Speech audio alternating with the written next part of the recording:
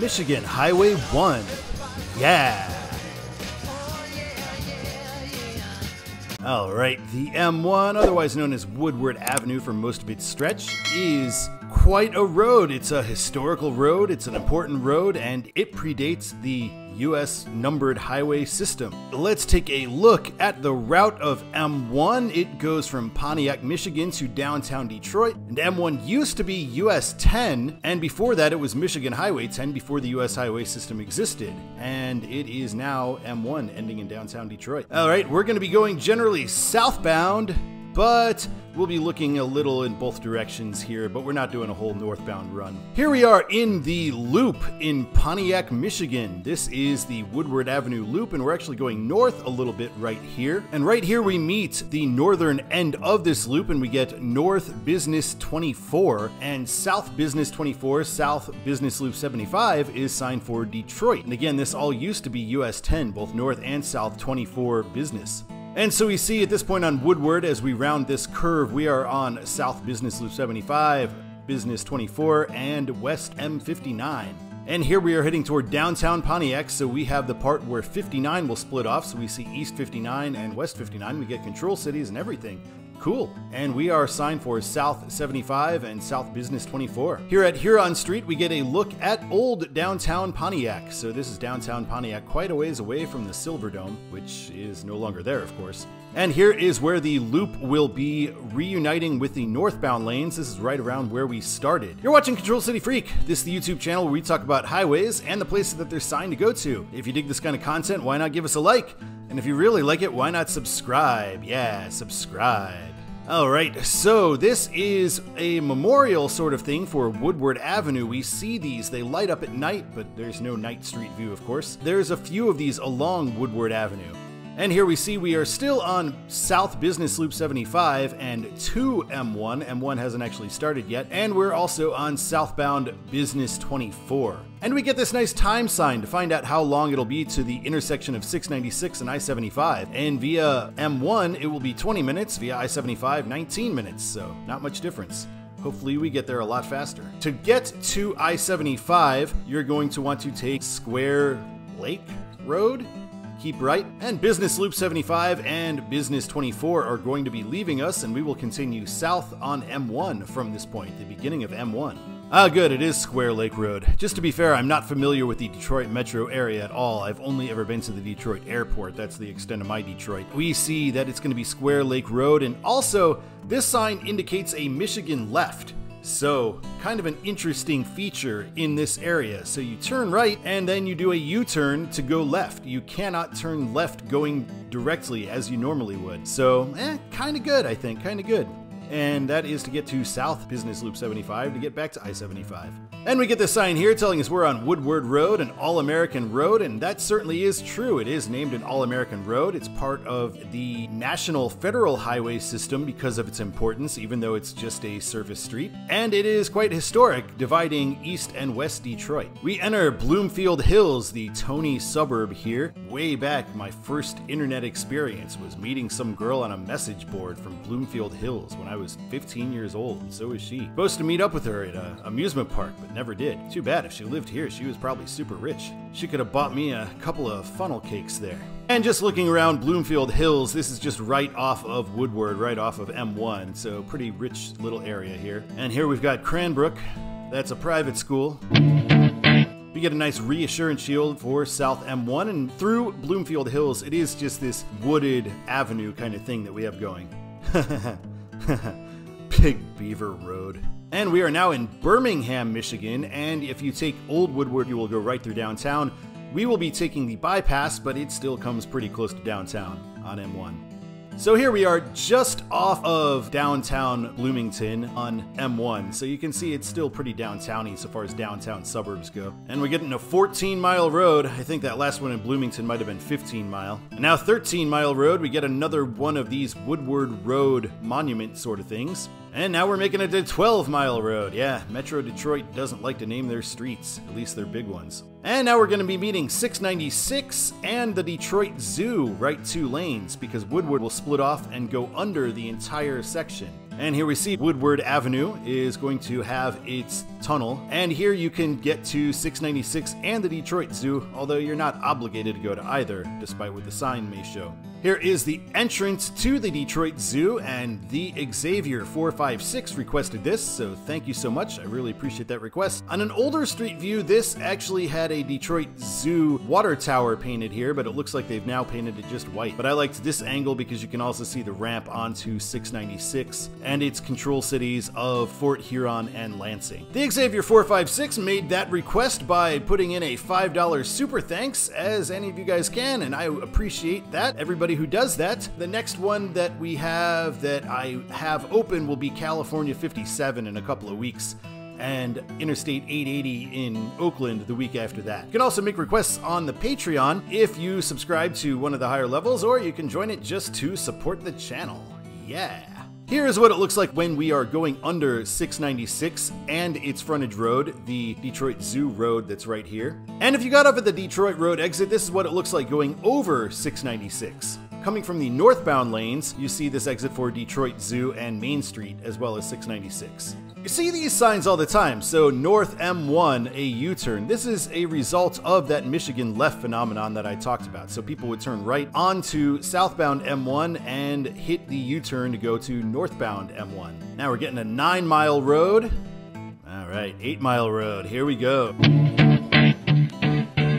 We get a nice pull-through sign, Woodward Avenue, Detroit, M1, straight ahead. Here's what it looks like going over 8 Mile, and it's a little bit of a freeway-ish kind of thing itself. And on 8 Mile Road itself, here is the exit for Woodward Avenue. Once passing 8 Mile, we enter the city of Detroit, so we see a Detroit thing right away. And now we make it to 7 Mile Road, still not too built up out in these areas, still pretty far out of town. And now we're going to be meeting McNichols Road, which I think is 6 Mile Road. And after we cross McNichols, we are now in the city of Highland Park. So we see that Highland Park banner right next to this nudie bar. This is what Woodward Avenue looks like in Highland Park. We see right over here, there's the Model T Plaza, a strip mall sort of thing that is named after the Model T because that's where they used to build them, right there. Here's another look at the Model T Plaza, and we can see the old Ford plant right behind it. So this is where they made the Model Ts back in 1914. Now we're meeting M8 here in Highland Park, and this is also kind of a freeway. We cross over the M8, and that is indeed a freeway looking thing right there. We don't get any kind of welcome to Detroit sign, but Highland Park is an enclave within Detroit. It's surrounded by Detroit entirely, and we are crossing back into the Detroit city limits. The only indication we have is that the pavement changes right here. Here is the Cathedral of the Most Blessed Sacrament, and I'm just showing that because it seemed to be the biggest church along this drag, but for the next couple of miles there are a whole lot of religious institutions, lots of churches, synagogues, all kinds of religious buildings going on for the next little bit here. And this is the Fisher Building, a nice looking building as we head into what's known as Mid-City or New City. And we see from this point on there's going to be a light rail right here on Woodward Avenue, so that's pretty cool. That wasn't there very recently, but that has gone in not too long ago. So good infrastructure work in rebuilding Detroit here. Here is New Center at Grand Boulevard, and that is the Cadillac Place.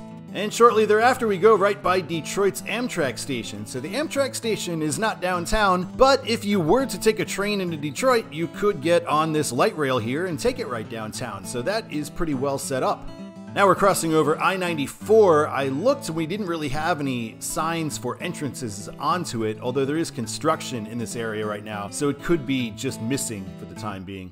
Going northbound, you do get a to I-94 keep right. And on I-94 itself, we do have a Woodward Avenue exit. We're now coming toward Midtown and the Wayne State University area, so it seems like there's a lot going on over here. Here's a Wayne State building. We pass the Detroit Institute of Arts, which looks to be a pretty nice museum. I'd definitely like to check it out sometime. And then we pass the historic Maccabee building, which is owned by Wayne State University. It's got pretty good views on top of it for the actual skyline of Detroit, which is still a couple miles further down. As again, we're not downtown yet, we're still in Midtown Detroit. we're going to be meeting I-75 and M10. Again, this used to be M10, then it was US 10, and now it's M1. M10 is now the Lodge Freeway, and also former US 10, like this is. There's a whole lot of theaters in Midtown. This Majestic Theater is pretty cool looking. And in general, again, I've not been to Detroit. I don't really know much about Detroit, but this looks very cool. This Midtown area, there seem to be all kinds of things going on, various kinds of transit and lots of cool looking bars and restaurants and stuff. I want to check it out. This is a nice looking theater. It's in the National Registry of Historic Places. It was a synagogue originally, then became a theater, and they're actually in the process of converting it to a hotel now. And just to show a little bit what development has been happening in Detroit, at least on some of these major roads like Woodward, this is what it looked like in 2014, this stretch of road, a little further down in Midtown. And now they have the new Joe Louis Arena, or whatever they're calling it these days, revamped Joe Louis Arena, home of the Pistons and of the Red Wings. And we've got like street separated rail right there, not in traffic. Cool stuff. Here's a look at downtown as we head toward I-75. We have this 2 South I-75 thing, and we're really downtown once we cross I-75. And here's a look at I-75 itself. And here we pass the famous Fox Theater. I've read a couple of years the Fox Theater actually sells more tickets than Radio City Music Hall. And right down past the Fox Theater, we pass New Tiger Stadium, or whatever they're calling it these days, and the Kansas City Royals will be there playing baseball right after this episode posts. So the Royals have been looking pretty good so far, although I'm recording this over a week away until the game, so they might have lost 6 in a row by now. Who knows? Hope not, though. And right behind New Tiger Stadium, we've got whatever they're calling the Silverdome these days, where the Lions play. And right here at the Grand Circus, right past the stadiums, this is actually the end of M1, so we get this end M1 sign, but it is not the end of Woodward Avenue, so we will continue down Woodward. So here's a look at Woodward as we cross this circus. So we see it's a little narrower of a road at this point, but then again, it is downtown. And we pass the People Mover. I've always wanted to ride the Detroit People Mover. And we see down here, it's looking very urban, smaller street, and nothing but a wall of buildings, so pretty cool looking here. And now we're getting down to the Campus Martius, where Woodward Avenue will do a circle around the entire thing. This is where the NFL Draft is going to be a couple days, or maybe the day that I drop this video as well, or part of the NFL Draft will be right down here. So we'll take Woodward Avenue down. Right here we have the intersection of Woodward and Michigan. Michigan Avenue is currently US 12, and this is the end of US 12 right down here in downtown Detroit. Here's a look at the park itself. This is where a lot of the NFL Draft stuff will be set up, right inside this park. And we get to the south end, and we have a choice of South Woodward and Woodward. So a little confusing. Either way we go, we're going to be on Woodward. So we're going to loop back around. We have this statue that is at the bottom of the campus. And here is Cadillac Square, and this is where some of the draft is going to be held as well, out here in Cadillac Square. I think this is where ABC is setting up. We're getting back toward the northern end of it, and this was just a cool looking building, so I added a picture of that. And we are going to go back onto South Woodward at this point. We are going to head right down south. We've reached as far south as we can drive here at Larned and Woodward. This is another People Mover stop, and we've got a pedestrian plaza after this, and we'll continue south. So right here we have this statue. I think this is called the Spirit of Detroit. This is a fairly famous thing. It was in that Detroit commercial with Eminem. And now we get to Hart Plaza, which is also going to be hosting the NFL Draft. So some of the draft stuff that'll be going on will be here in this much larger plaza on the Detroit River. And back in the background there we see the Renaissance Center, the headquarters of GM. And so we come all the way down to the Detroit River, and we see Windsor on the other side. And let's take a look back, and we can see the downtown Detroit skyline from the River Park. Pretty nice looking skyline. And we got to move into the very bottom of Woodward Avenue once again, and we see the Joe Louis Memorial. Obviously, I can't finish without having that. That's such a cool looking sculpture there, so I'd have to include that in here. That shall end M1 for us, and let's take a look at Todd's the way it should be, even though this is more of a street than arterial highway kind of thing. I'm just gonna say North, Pontiac, and South Detroit. I guess you could say Highland Park, but I don't know, Pontiac's more famous, probably because of the former Silverdome. Alright, thank you so much for watching this episode of Control City Freak. We will be back next week for 264, which will be right in time for the Kentucky Derby, although requests for that are no longer open because by the time you see this video, I will have already recorded the other one. So thank you so much for that. Thank you so much for watching. And until next time, my name is Todd. Keep on trucking.